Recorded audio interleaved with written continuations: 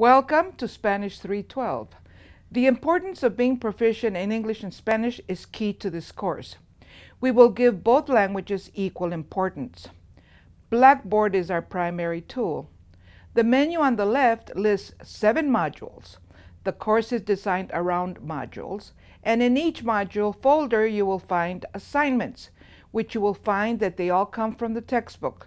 So if you read the textbook, you can do the assignments easily. Also, lectures. The lectures are based on the content of the textbooks. Make sure you listen to them as many times as it is necessary. Also, 6 discussion board assignments.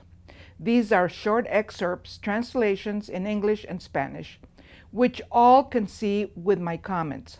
I will be commenting on each one of your submissions. Another activity is 5 interactive activities. The information is given in the folder. Again, 5 hours of oral translation is required, done at your convenience. There will be 2 formal translations, English to Spanish and Spanish to English, as we will have a midterm and a final exam.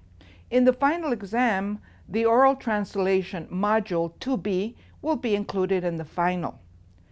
The textbooks that we'll be using are meaning-based translations, which covers 14 chapters of that book, and 1 chapter, that is chapter 4, of Introducción a la Traductología, and also a couple of chapters of social services, medicine, and criminology.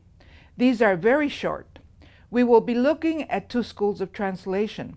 The American school, which bases its approach on looking at meaning, and the Canadian school, which bases its approach on linguistics. However, this is not a linguistics course, so we will be looking at examples of this approach. The assignments I have described may seem like a lot, but really they're not. This course is designed around various activities to give you a chance to make up points if you get low scores in one or more areas. You will find that at least you will be slow in performing written and oral translations at first, but practicing both will make it easier for you. You will know how to start and how to approach a translation. As you practice translation, it will become easier and easier to approach it. Please know that I'm available to you. Write me or come to my office if you're on campus. I look forward to working with you in this course 312B.